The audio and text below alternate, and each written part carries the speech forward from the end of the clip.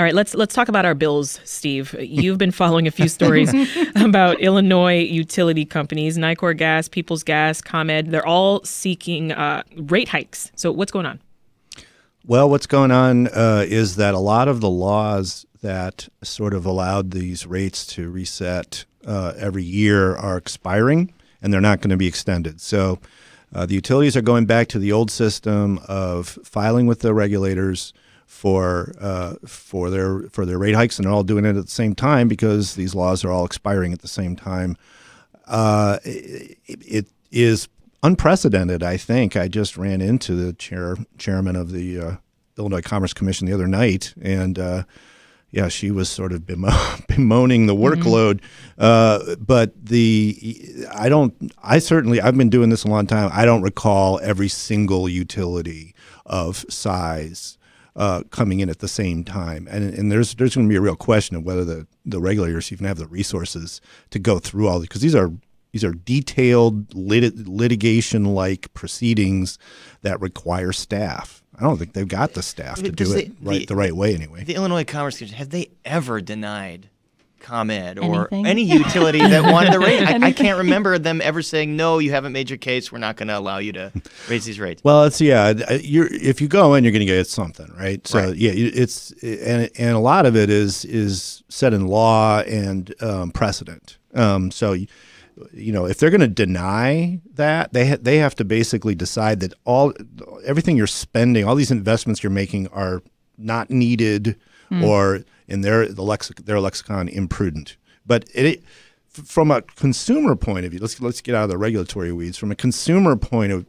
view, this is brutal. I mean, we've already had our utility bills soaring because of commodity price changes. Now, thankfully, some of those commodity prices have eased, but they could well soar again. The utilities, in the meantime, are on an unprecedented capital spending binge, infrastructure spending binge. It's been going on for years, and that they just want to keep going on. That's how they make more money. It's how they increase their shareholder dividends every year.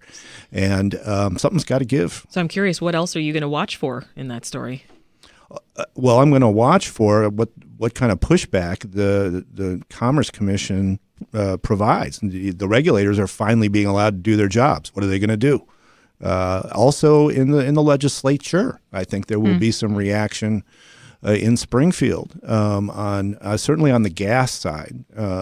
These gas bills. I mean, there's a big overarching question with natural gas, which is, will we even be using natural gas to heat our homes 20 or 30 years from now? Which is nuts, given the fact that they've spent, like you said, billions and billions and billions of dollars replacing all the gas lines. Yeah, they're building a brand new gas system that would last for, say, 50 years when public policy is we don't want gas in 50 years. So then you're going to have what is called in the business a stranded asset, meaning it's got to be paid off. Someone's got to pay it off, but no one's going to use it. So it is these larger questions are what need to be answered. There needs to be more of a strategy of how do we want fuel and energy to look like 25 years ago, and then respond to that. It's also amazing that ComEd, as we mentioned, pays $200 million admitting to this bribery scandal, and they're going to make so much more if these rate plans go through that it's just like it doesn't matter. The optics are bad on that, aren't they? The optics are very bad. Yeah, we got a trial starting in March. Yeah. Right, with the former ComEd CEO. But the other thing is what's going on with the city's franchise agreement. ComEd has a franchise agreement exclusively to be the power provider to everybody in the city. It's been up. It doesn't seem like there's any other viable company that could come in and do it, because it's all ComEd's infrastructure. So what's going on with that? That's taking forever. I mean, both sides say they're making progress.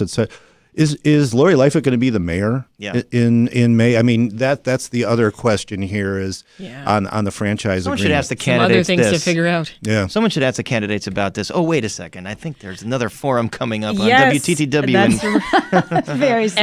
and also on WBEZ, On February WBEZ. 7th, 8th, There and you go. 9th. There you go. Crain's has got one coming up Wow. Okay. Carrie, how about you? CityCast. We don't have one yet scheduled yet, but not yet. But our listeners only care about ours, right? I'm kidding. All right. So